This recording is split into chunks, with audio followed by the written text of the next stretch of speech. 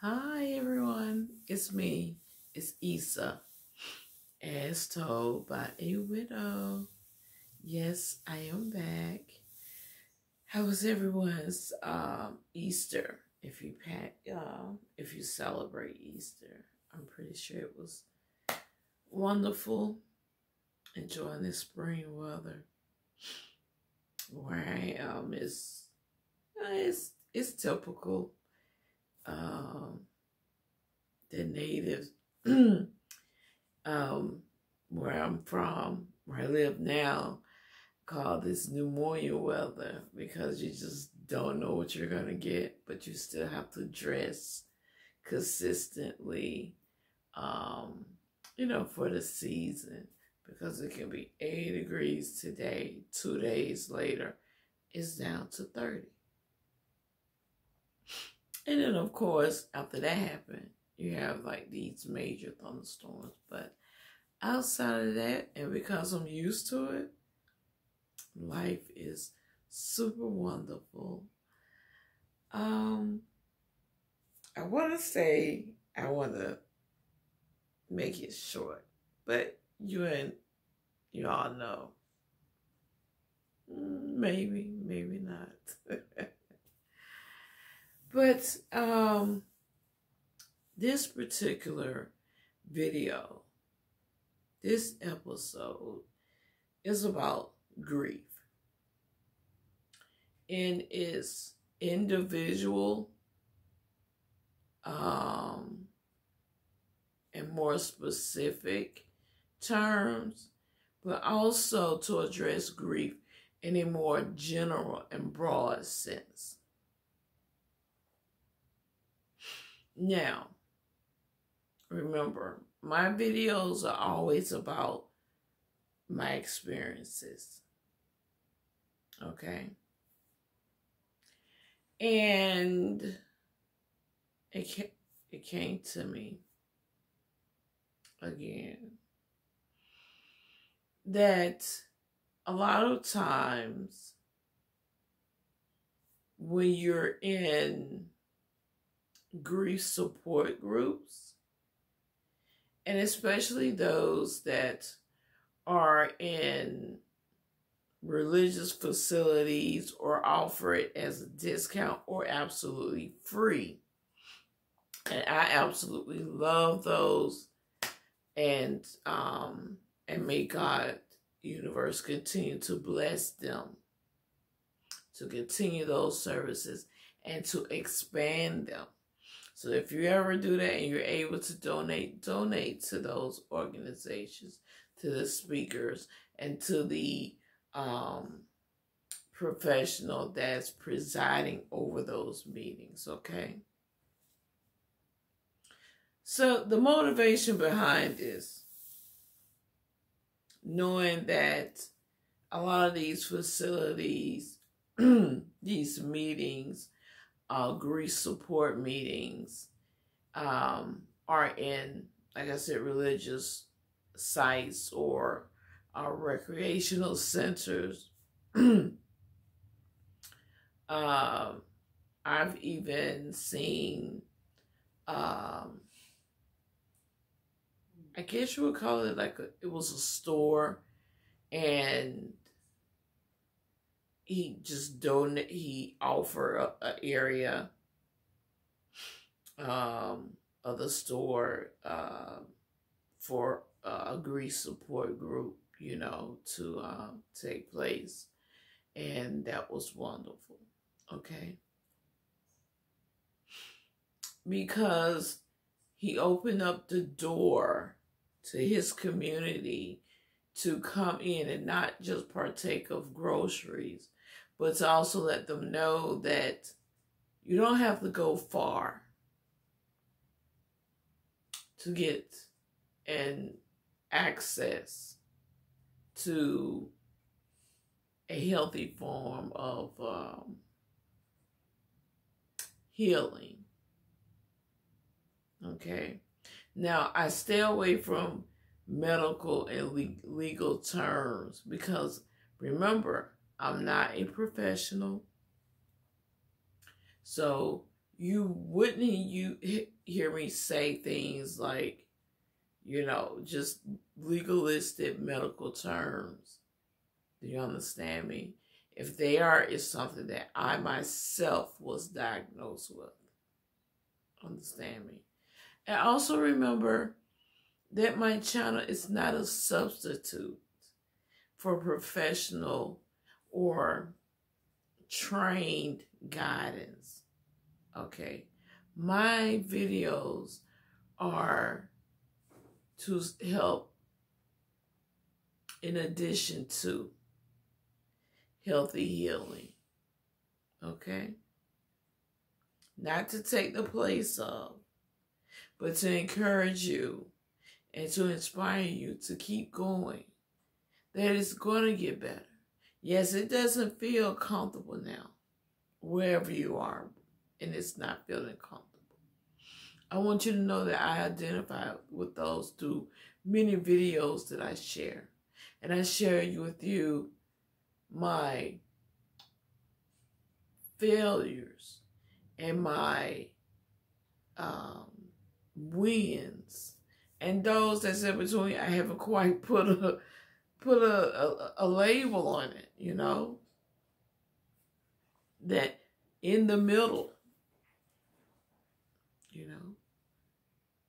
So, with all of that being said, and so let's go back to these amazing locations and organizations that open up their spaces for people in the community to come for free or just for a, at will donation, whatever you want to call it. But they open up their space and they intentionally seek out someone who's trained to some level or a bona fide professional in some form of grief support or some form of mental healing, emotional healing, okay? Even spiritual healing, or all three, okay? And see, in those rooms, when we're talking about grief, it brings in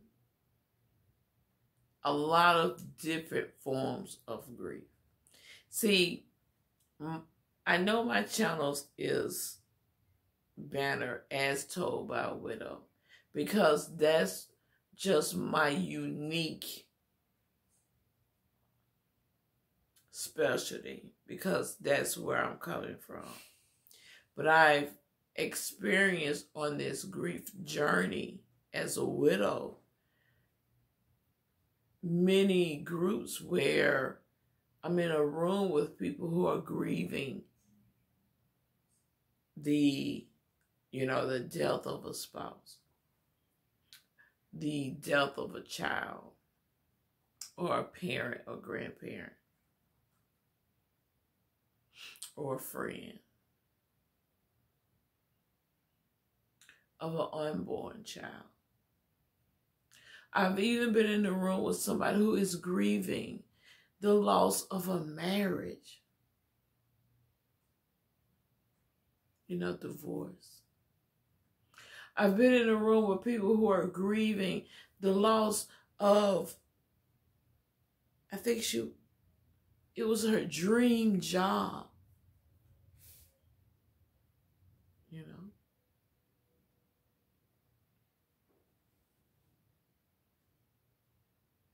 So I want you to know that in general terms, those are still bona fide, true griefs.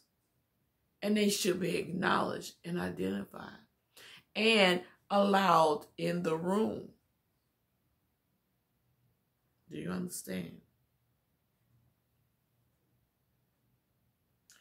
And once again, I give major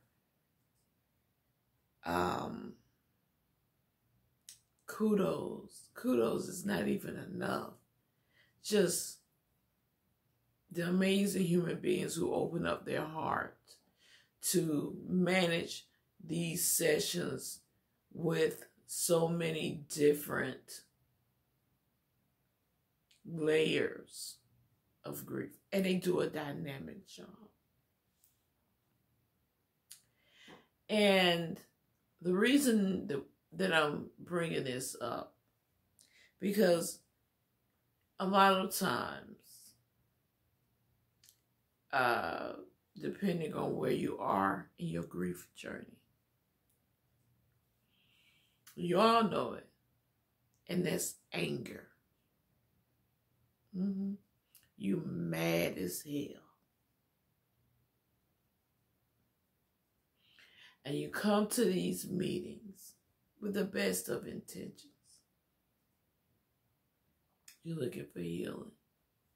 But also, you know you're looking for an emotional out, right? Let me say this. Group meetings like this is not, I'm not telling you not to go, but it's not the place for you to display your anger. Okay. Wherever and however you're grieving, the loss of a job, a spouse, a marriage, a pet, finances. Because I've even encountered, now that I can recall, someone was in one of the meetings, and she was just grieving her old way of life because her family had to make a great financial adjustment. You know, not upward, but what she felt was downward. A setback. Okay. Did she belong in the room? Yes, she did. Because the one thing that we all share in grief, and this is just my opinion, my humble opinion, what I have assessed for myself, is heartache. Plain and simple. Heartache. Your heart is broken. You're heartbroken because your spouse has passed on, transitioned, has died. You're heartbroken because your marriage didn't go the length that you wanted to. I mean, it hurts when you feel like somebody just don't love you anymore. Your heart breaks when you want to go into this place of work, where you work so hard to go to, or to be qualified for. Your heart aches when you work so hard to reach a financial level of stability and you feel like you've been set back 2 times by whatever condition or situation. It's heartache. That's what we all share in that grief.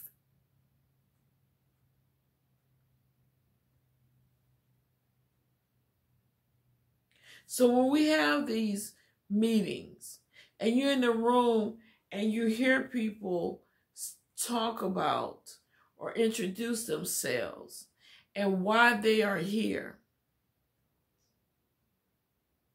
Now maybe what I'm saying is some form of grief etiquette. I don't know. But I do want to say this. Nobody in that room, all the examples I just gave you, from divorce to a spouse dying to the death of anyone you love, a financial setback, a dream job, a career. It is not the place for you to set value on somebody else's grief. Don't do that. Okay? It's not a place for you to compare either. For example, I had someone very early in my grief journey come to me and wanted to compare. I think it was like the same day during my husband repassed, and she meant well enough. She was a family member, and she was like, "I know what you're going through because such and such and I are going through a divorce." Don't get into comparing. Don't do that. Because my response was, I know divorce is painful. And it can have a wide range of, emotional, physical, and financial,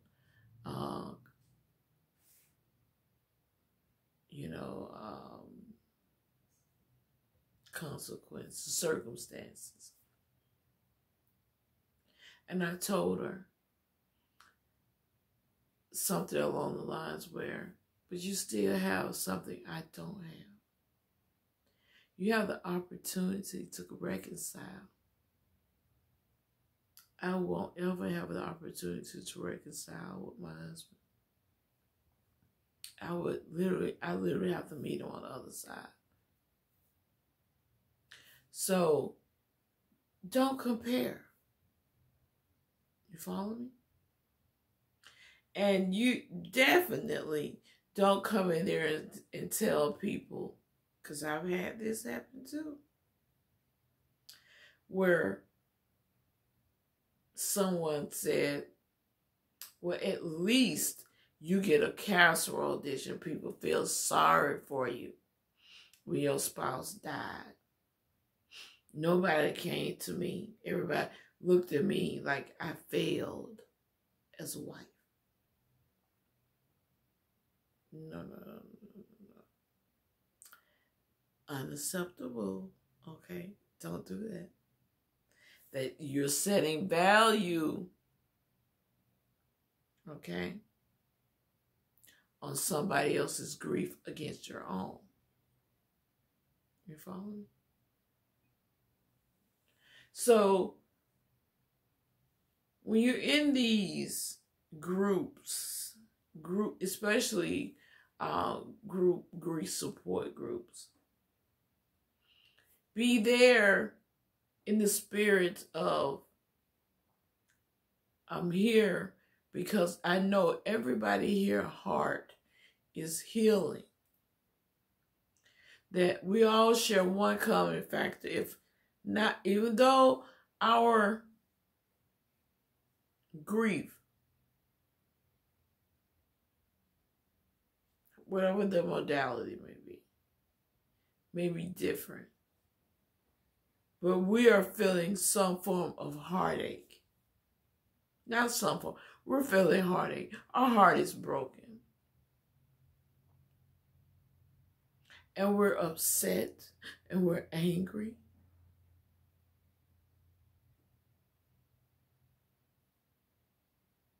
So meet each other where you share the same thing in grief, and that's heartache.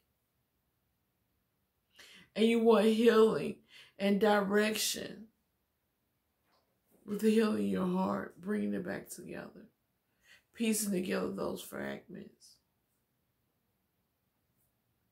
You want healthy healing.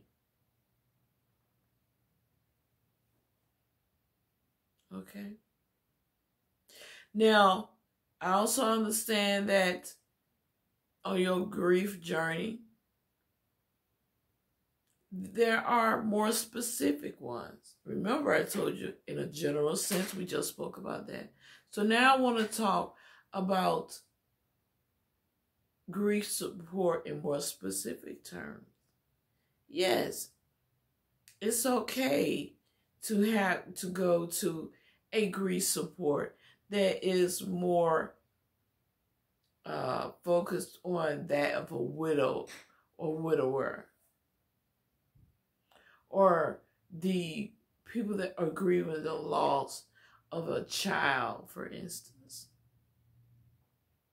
So don't feel indifferent if you choose a more grief support that supports the unique dynamics of your grief journey, i.e., or for example, the loss of a spouse, divorce, the loss of a child, the loss of even a husband, the loss due to certain conditions, the loss of a child with certain illnesses, or the loss of a spouse from, let's say, cancer, or the loss of a loved one due to violence, or the loss of a loved one due to suicide or something like that.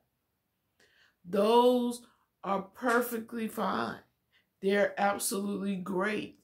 And if you find them, go to them, because a lot of the times you need something more tailored to your heart space. Okay? But until then, if you're not able to get to those unique and more specific support groups, which you can find, and because I list a lot with, I'm going to see if I can find that video where you can put in your zip code. Great organizations where you can put in your zip code here in the U.S.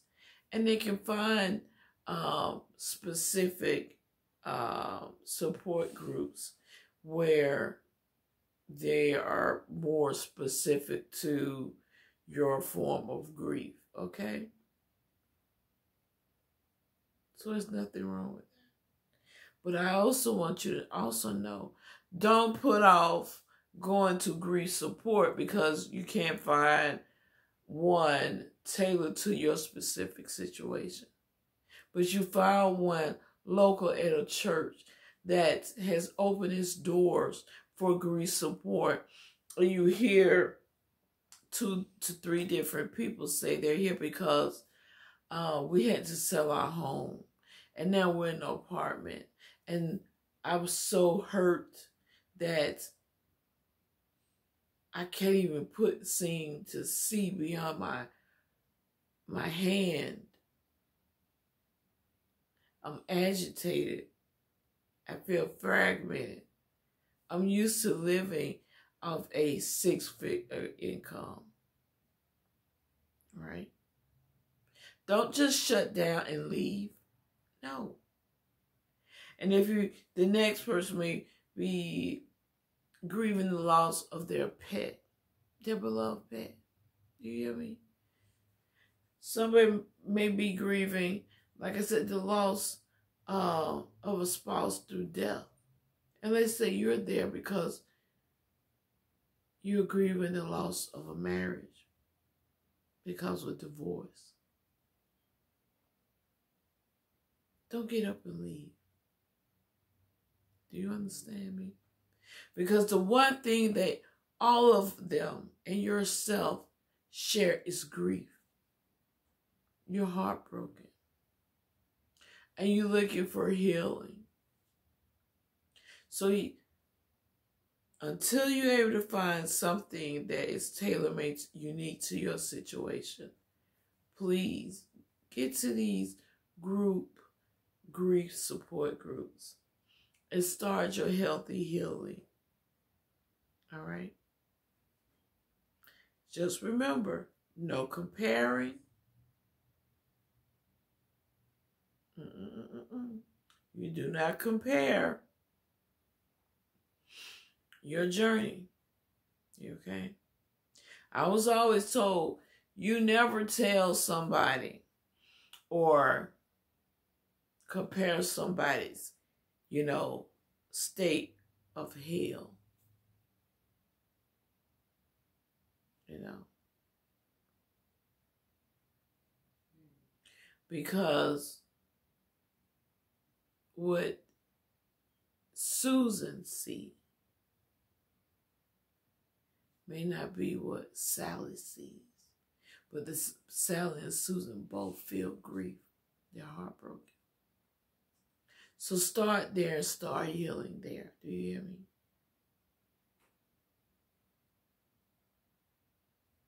No comparing.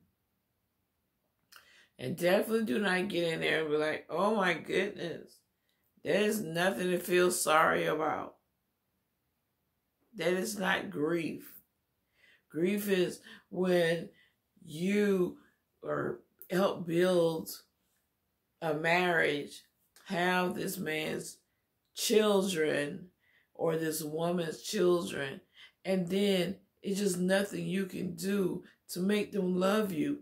You're willing to change any and everything, but they just don't love you anymore. Don't do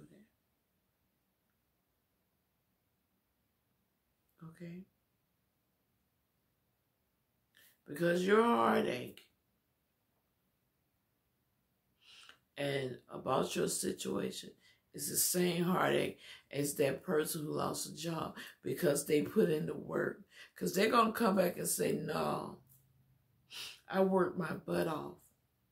I worked a full time. These are just examples. I worked my butt off. I was a non-traditional student. I didn't have any scholarship, but I knew what I wanted.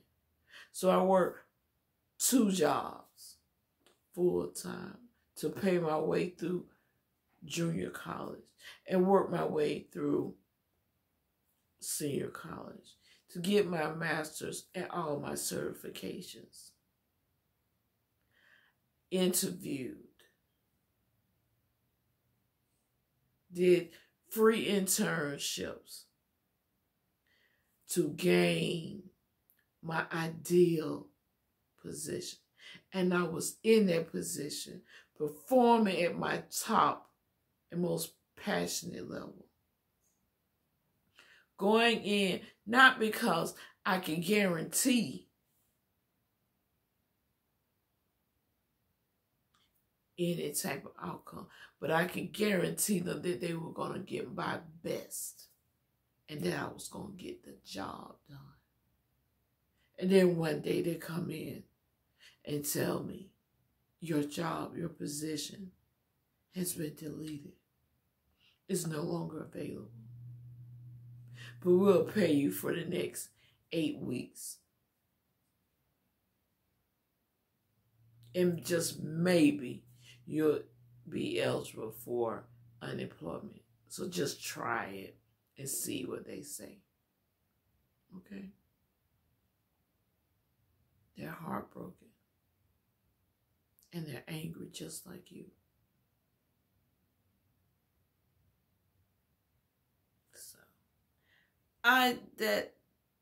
So that's it. So I don't even know what to call this. Maybe support group etiquette. I don't know. But what I will say, don't put off not going or getting into the grief support groups. Or leaving because you feel like nobody gets you. Because they haven't walked the walk you walk. I understand that too. But until you find a grief support group that is unique to your situation, go in there knowing that if they're there, they're heartbroken. They're angry. They're fragmented. And they're looking for a healthy way of healing just like you are. So if you go in there with that understanding and that form and some compassion, everybody in there will leave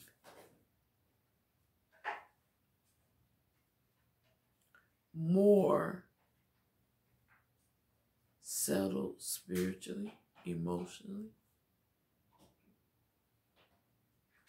with a sense of shared identity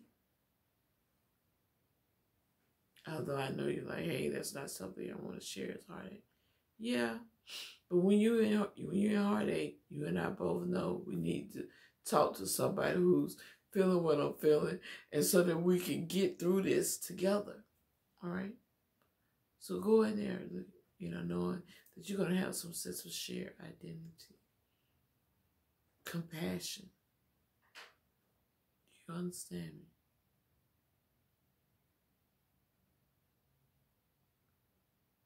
So don't put it off.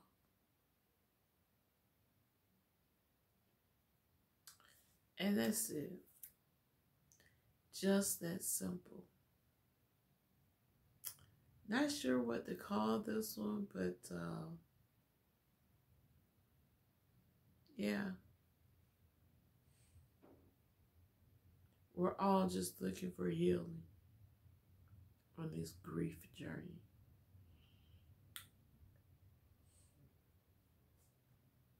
You know? We want our hearts put back together.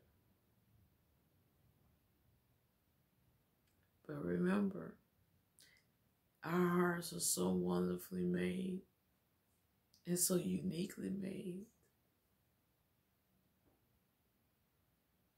It's like crystal. When it breaks, you can't really put it back together again. It can never go back to what it was. But you can put it back together. I forgot what, it's a unique process that if you have a really nice crystal, right? And then you can take the pieces and put them together. And it has more value than when you bought the crystal whole. Oh my goodness, I can't remember that process, but that also lets you know, remember, you don't go through this journey unchanged. All right? So even when you feel like your heart is shattered, just know that it can be put back together even more beautiful, and it come out, yes, changed, but it comes out even better, more valuable. All right? So remember, go into these groups, get there for healthy healing, and practice compassion for yourself and for others. That's it. All right? Love you guys. I will see you, talk to you in the next video.